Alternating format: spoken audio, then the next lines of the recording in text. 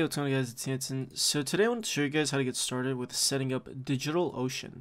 Now, if you've wanted to run an application or some kind of web app without ever needing to leave your PC on, or let's say you just didn't want to expose your IP address out to the public, then a virtual private server like DigitalOcean is exactly what you need. Now, I've been using DigitalOcean for 2 years and I have absolutely zero complaints.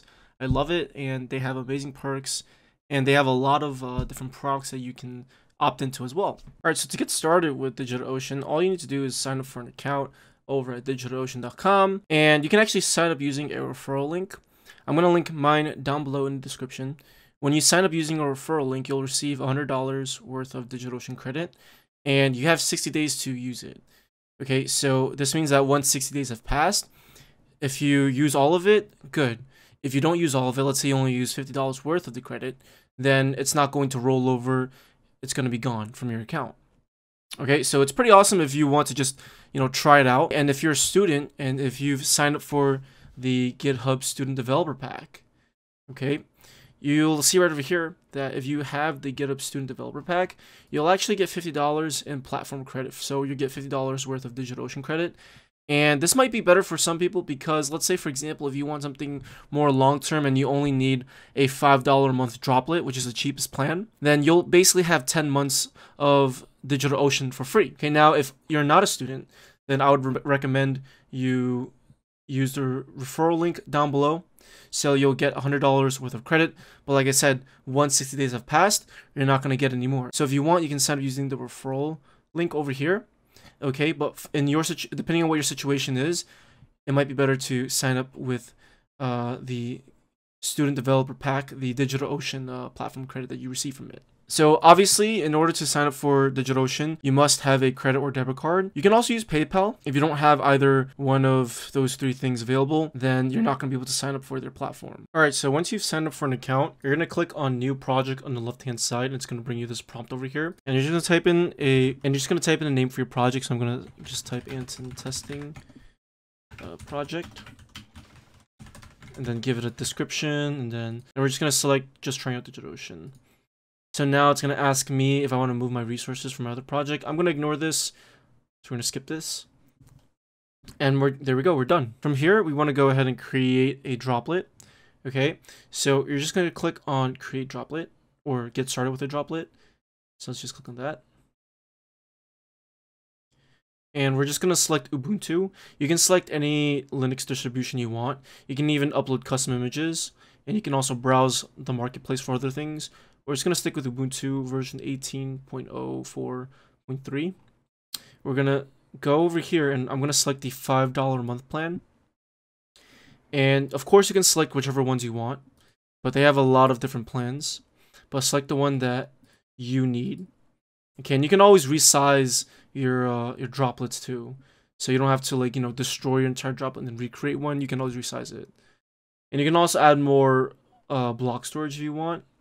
So if you're making an application that requires a lot of storage, such as needing to store a bunch of media, then you would probably want to consider having a lot of storage on there. But the $5 a month plan is pretty good. Okay, and like I said earlier, DigitalOcean charges on an hourly rate. So you can see it charges you this much an hour. Okay, and for here, we're just going to select, I guess, one for the data center region. You select whichever one you want. We're just going to leave it alone as one. And you can also select VPC network, but I'm going to leave that alone. And right over here, okay, so we have authentication. Okay, so basically what we want to do here is we want to make sure we're signing in using SSH rather than having DigitalOcean email us a one-time password, because it's much more secure. So now what you need to do is you need to create an actual SSH key. So to do that, you just simply type SSH keygen. Now you need to actually have OpenSSH, I think, on your computer. If you don't have OpenSSH, if you're on Windows, then you need to use something like PuTTY.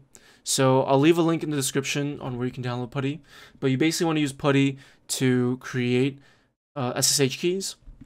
But if you're on Windows, the easiest thing to do is just probably install OpenSSH. Okay, and once you have OpenSSH, you can actually use the commands. So I'm going to go ahead and just type SSH-keygen, type enter, Y to overwrite, and I'm going to type in a passphrase, which is kind of like a password. Okay, there we go. So we have our fingerprint and we have our random art. And now we need to actually copy the public key. So I'm going to go into .sh, and then we're going to go to id-rsa.pub. Okay. So if you copy this command over here, if you're on Windows, the .ssh folder is where your SSH keys are located. So this is going to give me my new SSH key that I just generated. So I'm going to copy that, Control-Shift-C. But of course, if you're on Mac or Linux, you don't need to have OpenSSH because Mac and Linux by default already has support for SSH. So I'm just going to click on new SSH key, paste that in. Okay, and you can even see right over here, they give you instructions. So add a public SSH key, and then paste it in the space below. And you can just follow these steps on the right. And it's going to tell you to download PuTTY right over here on this website. And it's going to tell you to generate a new public/private key pair. Okay, and you want to select RSA, and then the passphrase and all of these things. But like I said, if you have OpenSSH on your computer, then you can just use that instead. You don't have to worry about PuTTY. All right, so you can see it just generates the public and private key, the passphrase, and then we just do the same thing that they're doing. So I'm just going to call this Anson PC SSH. And we'll just click as the SSH key. And there we go. So we're going to leave this as one droplet. We're going to ignore the tags. And we'll just click on create droplet. So this is going to take a couple seconds. Nothing too crazy. Let me just refresh. Should be done in just a couple seconds. But yeah, that's pretty cool. Let's give it a little bit. And of course, you can always delete your project or destroy your droplet if you don't want to use it anymore. You can always destroy it. And you can see right up top over here, it's going to tell you your monthly usage. Okay, so now we have our IP address right over here. I'm going to go ahead and try to SSH into my server. So we're going to paste that in, SSH root at 192.241.156.4. And we're going to type yes. And I'm going to type in my passphrase. Okay, so... And there we go. We're now inside our droplet.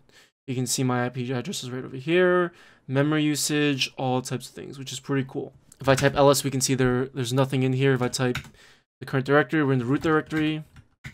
And you can see that I have a bunch of other folders in here. It's basically just like a regular, if you've ever used Ubuntu before, it's basically just like that. Okay? But I'm going to go back into the default folder. And that's pretty much it. So now, in order for you to actually log into your server, you need to make sure you have the SSH key pasted in there when you create your droplet. Okay, so make sure you generate the key first and then paste it in. All right.